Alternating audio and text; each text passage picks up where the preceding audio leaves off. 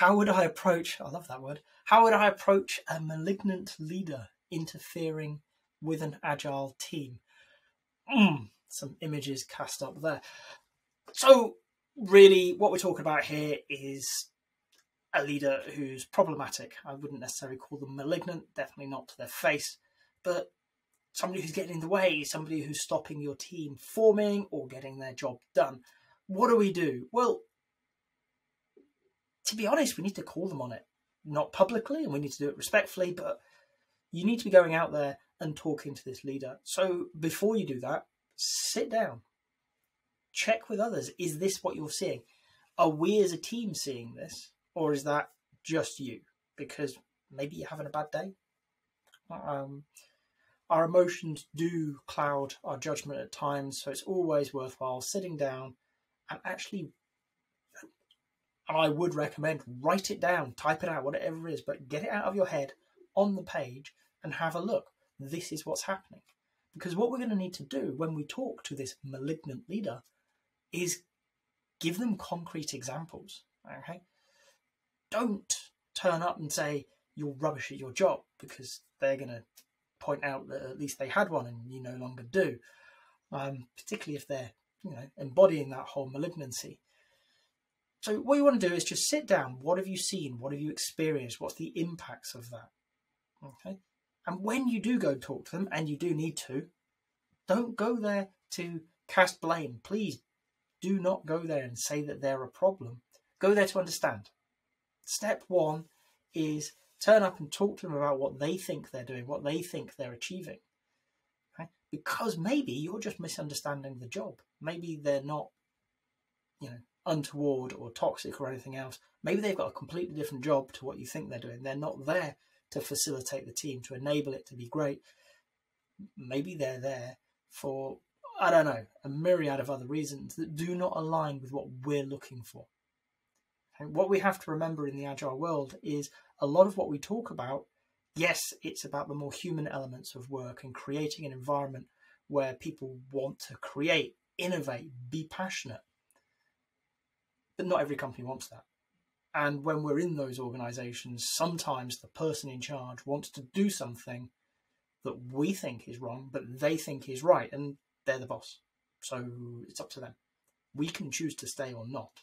We can choose to work with them to help them see maybe there's a different way, but ultimately, if they're the leader in the company, it's their decision. So what we can't do is turn up thinking we're right. We've got to go to them and be humble and give them an opportunity to talk things through. The way that I would invariably do it is through something called non-violent communication. Okay? What I want to do is not talk about what they did, but what I felt in that example. So you're going to go up to them and you're going to give them an observation. You're going to say, this happened. Something verifiable that they agree with. Okay? Because you want them to say, yeah, that happened. Okay? And now you want to talk about what that did for you internally. That made me feel this way. I was uncomfortable, whatever it was. I think the team took it badly. Not the team took it badly, because that's placing it on other people, but what happened for you. Okay? And 9 times out of 10, that wasn't their intention. Okay? And we don't really need to go much further.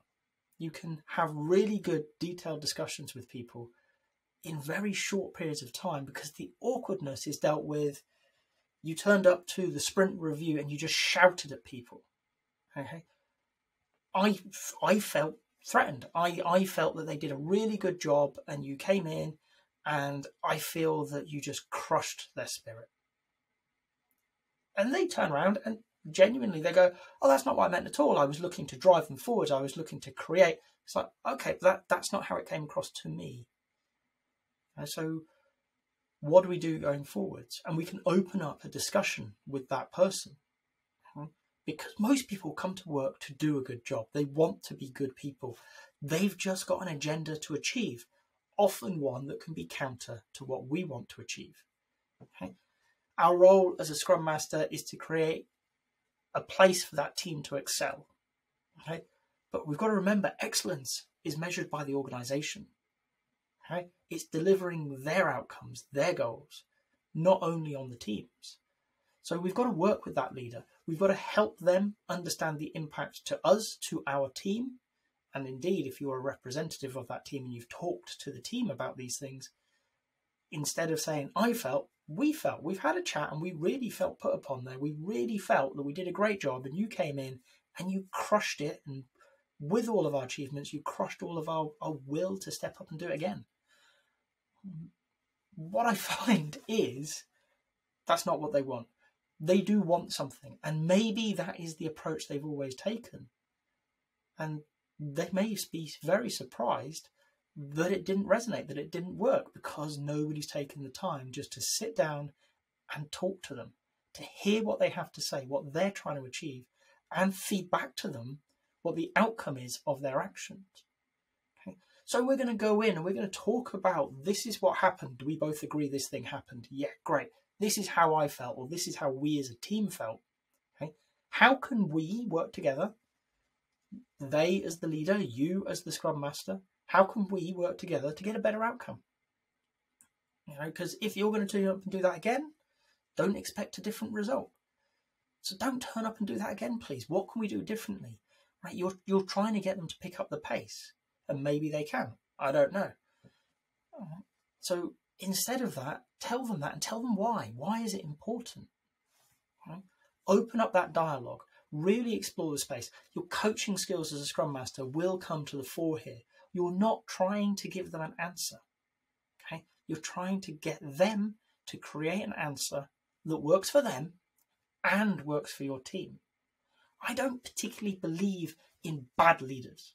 Okay? People in leadership positions are invariably smart and capable.